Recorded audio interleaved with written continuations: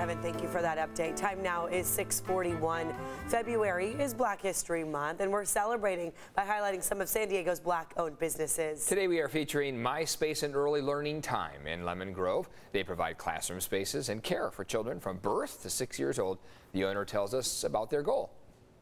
To give them the boost of confidence as well as the learning materials and tools that they will need to continuously grow, because research has shown that children are always having brain activities, so we just need to make sure that we are filling in those activities in a positive way.